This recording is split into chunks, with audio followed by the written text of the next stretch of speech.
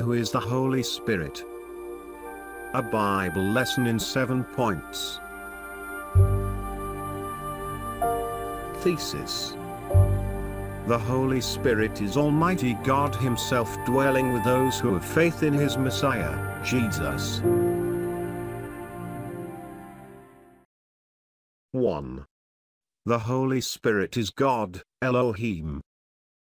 In the beginning, God created the heavens and the earth. The earth was without form and void, and darkness was over the face of the deep. And the Spirit of God was hovering over the face of the waters. 2. The Holy Spirit is the Lord, Yahweh. The Spirit of the Lord God is upon me, because the Lord has anointed me to bring good news to the poor, to proclaim the year of the Lord's favor. 3. The Holy Spirit is the living God. You show that you are a letter from Christ delivered by us, written not with ink but with the Spirit of the living God, not on tablets of stone but on tablets of human hearts. 4. The Holy Spirit is the Spirit of the Father.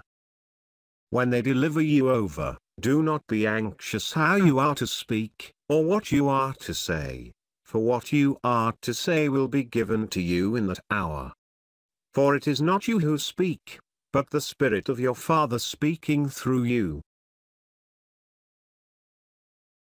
5. The Holy Spirit is the Spirit of the Son.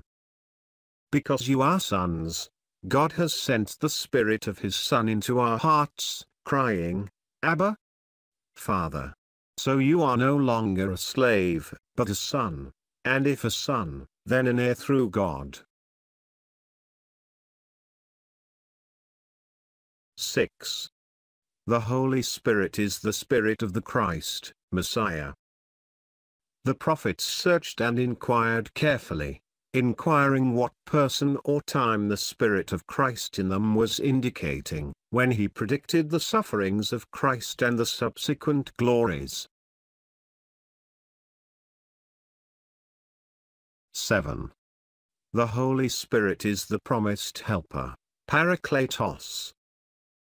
When the Helper comes, whom I will send to you from the Father, the Spirit of truth, who proceeds from the Father, He will bear witness about me.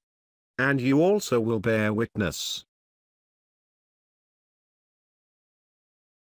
Repent and be baptized every one of you in the name of Jesus Christ, for the forgiveness of your sins, and you will receive the gift of the Holy Spirit.